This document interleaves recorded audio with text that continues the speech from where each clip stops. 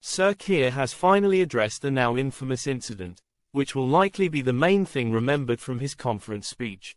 Keir Starmer has finally broken his silence following his infamous sausage gaffe during this week's Labour Party conference speech.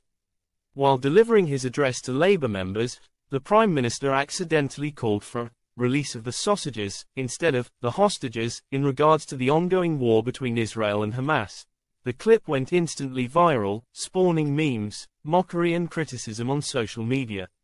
After 4 days of hoping to forget about the moment, Sir Keir was finally asked about it while on his visit to the United Nations in New York.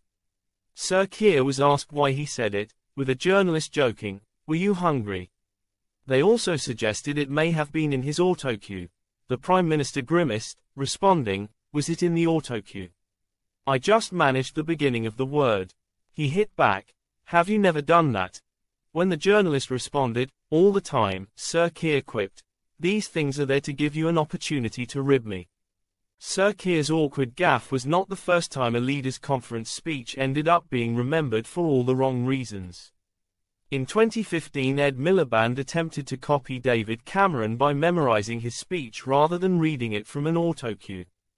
However, it later emerged he had forgotten the entire section on the deficit.